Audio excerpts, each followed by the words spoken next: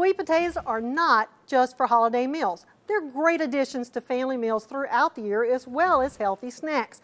You know, I love a sweet potato because it's so versatile and you can make any kind of dish with them. I use them for hash browns, I use them for fries that are oven cooked, and I like them like we're going to make them now into a great apple cider sweet potato bake. It's going to be delicious and a nice addition to your meal. You know, sweet potatoes are really easy to use, and they're a great complex carbohydrate. So if you're looking for a great healthy addition to your family meal, don't look any further than Mississippi farm-raised sweet potatoes. Our sweet potatoes are grown here in the state, and our orange variety is called the Beauregard, and it's raised on 29,000 acres here in our state. And we brought in $116 million in production value to our state's economy. These sweet potatoes have been just peeled, and you can see they're sliced kind of thin. Think of it like you're slicing sort of like a potato chips or something a little thin like that.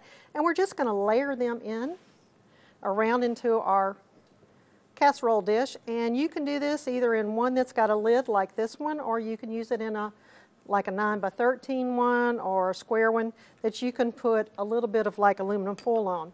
To this recipe, we're going to add some apple pie spice, a simple, easy ingredient that we have around the house, most of us, or you can use any of your other spice blend flavors that you like. Maybe you like cinnamon, nutmeg, ginger. Use any of those that you like.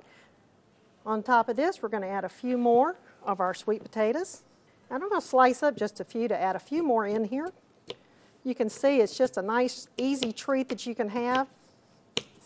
And I'm just going to layer these in here on the top. Now, we're going to put a little bit more of that apple pie spice in here. So the ones on the top have that delicious spicy flavor as well. And then I'm going to pour on a little bit of apple cider. You can also use apple juice if you like. Either one of those works well. A lid goes on this and it goes into the oven and bakes, and it's absolutely delicious.